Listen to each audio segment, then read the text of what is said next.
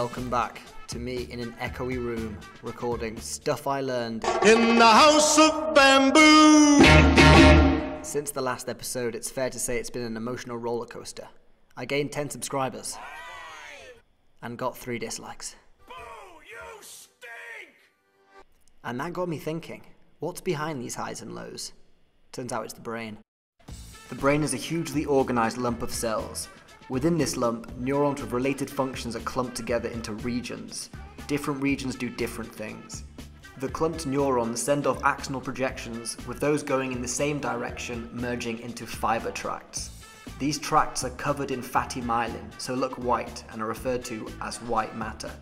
This white matter is what allows all the different brain regions to communicate with each other. You have 850,000 kilometers of neurons in your head, enough to go around the world 133 times. In fact, if you stretched out all of your DNA, it would be about twice the diameter of the solar system. Just let that sink in. Now, the brain is quite possibly one of the most complex bits of biology in the world. So in the 1960s, some dude called Paul MacLean was like, "Screw this, let's break them into 3 layers. Paul, are those literal layers? Metaphorical, my man. What are you going to call the model, Paul? The triune brain. This is layer 1, Hello. the most ancient part. It's found at the brain's base, from geckos to humans, and is responsible for all the automatic stuff you're not thinking about. Your neurons tell you you're feeling cold. Shiver. Low glucose. Hungry. Take a bullhorn to the testicles. Yep, my lucky day. Ouch. When it comes to automatic stuff, I'm in charge. layer 2 evolved more recently, Heh. and is larger in mammals. This is where emotions come in. Layer 2 loves to influence layer 1. Let's say you see something scary. Hey, we're scared. Adrenaline. Maybe you feel sad and unloved. Nobody loves us. Hungry? That's why you stuff your face with ice cream when you get dumped. Then finally we've arrived at layer 3, Greetings. the neocortex. This is the most recently evolved part of the brain, and is larger in primates. It's responsible for... Cognition, sensory processing, abstraction, philosophy. We get it, you're a smart cookie. A very smart cookie. Layer 3 means you can just think about something you don't like. Make layer 2 disgusted, then layer 1 will make you shudder. Unfortunately, Homer's too stupid for this, so we'll have to use Lionel Hutz. Well, I just want a bit of pudding. Pudding? Yeah. Sex pudding. Sex pudding. The power of the mind. If we're thinking about highs and lows, we're in the realm of emotions, so let's talk about layer 2. In the early 20th century, scientists chopped open a rat's head. What are these? Could they be brain testicles? Shut up, Barry. They were olfactory bulbs, one for each nostril, and they sent their first axonal projections to layer 2. Ah, this must be where smells are processed. What should we call it? How about rhinocephalon? It means nose brain in Greek.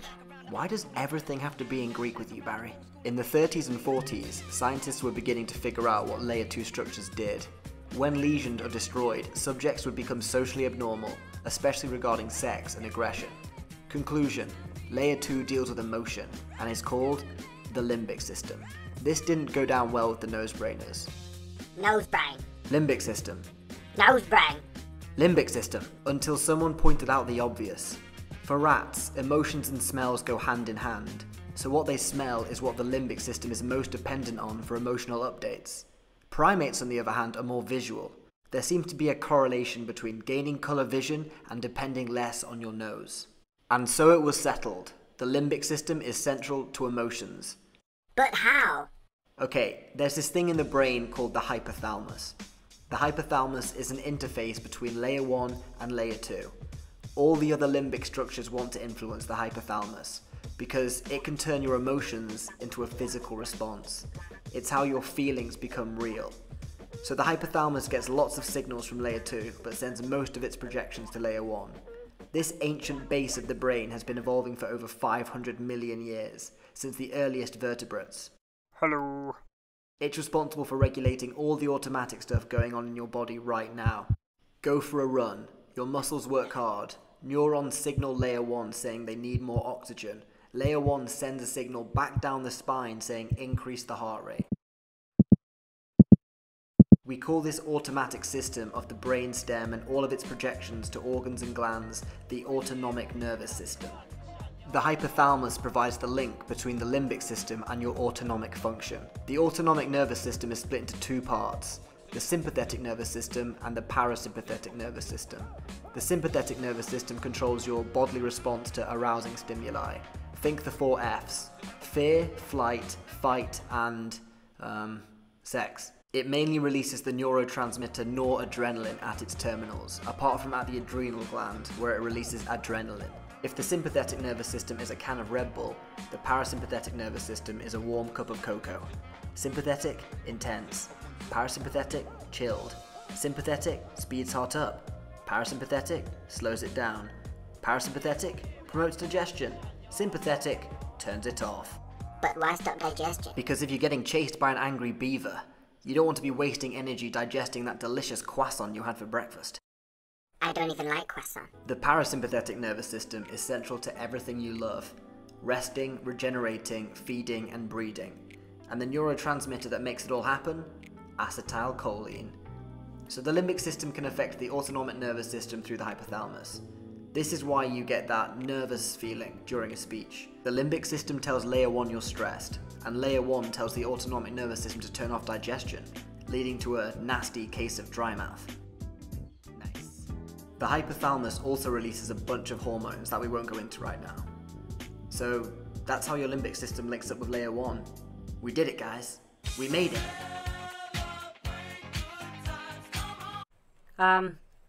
What about layer 3? What about it? Does that not have a link to the limbic system? Ugh, fine. This is the cortex, the mysterious logical jewel of layer 3, the most recently evolved part of the brain. The cortex commands muscles to move, comprehends and produces language, stores memories, and the list goes on. This is your executive director, but it's not a dictator. It can still be influenced by the limbic system due to the bidirectional projections. Time for a weird fact. Weird fact time. A stroke can cause damage to the cortical region for speech. Sometimes the victim can reroute their cerebral world for speech through limbic detours, meaning they can no longer speak, but they can Sing. Between layers 1 and 2, you've got the hypothalamus. Between layers 2 and 3, the frontal lobe acts as a link. In the 1960s, neuroscientist Vol Norta was studying what brain regions were sending axons to and receiving axons from the frontal cortex. He found that it was bidirectionally fused with the limbic system. Vol said, The frontal cortex is a quasi-member of the limbic system. This seemed strange. The frontal cortex had come around about 50 million years after the limbic system, but Norta was right. Depending on the situation, the frontal cortex and limbic system stimulate or inhibit each other, collaborate, coordinate, bicker. They're an old married couple. And like an old married couple, I've forgotten the point of this video. Oh yeah, emotions. Anyway, let's have some closing thoughts from Master Yoda. I sense much fear in you. Stop reading my limbic system, Yoda.